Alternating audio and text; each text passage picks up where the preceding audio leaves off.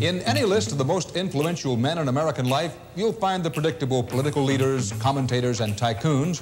But one name that keeps cropping up is none of those things. He advises presidents. He was a mythic figure. Confers with the Pope. We heard these stories about this legend. Is chairman of the Rockefeller Foundation. My God, how many lives did this man live? He is Father Theodore Martin Hesburgh, president of the University of Notre Dame. Oh boy, here we go. Father Hesburgh had an extraordinary ability to reach across lines. We all ought to be protesting against many of the things we see in modern life. I heard from some he was a very progressive liberal. From some he was a very conservative man of the cloth.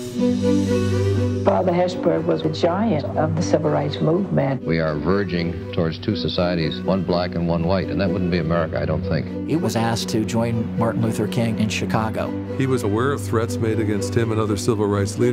His only response was, "When do you want me there?"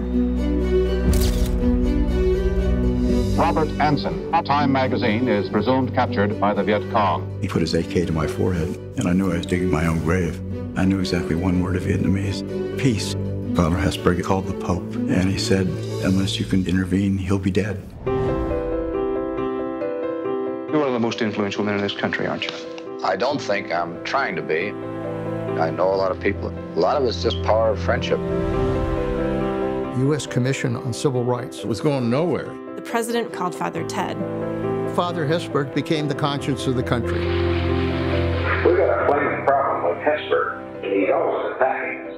And let's kill the damn idiots. He wasn't afraid of anybody. We don't prove anything by burning something down. We prove something by building it up. Being a priest is an isolated life. There's no family. There were no kids to raise. He did that to be a father to all people. He could bring people together. That's the kind of leader we need today. We just don't have those kind of figures anymore. I just owe him everything.